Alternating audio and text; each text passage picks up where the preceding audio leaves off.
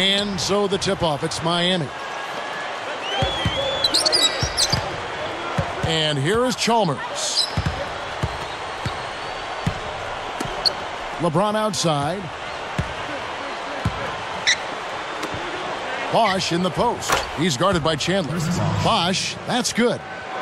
You're right, Steve. Going back to Miami in the West, 20-10 against that Western Conference. That was kind of a rarity, Clark. Yeah, Kevin, and if you compare their numbers against the West versus the East, the Heat had a much easier time putting up points against the Western Conference opponent.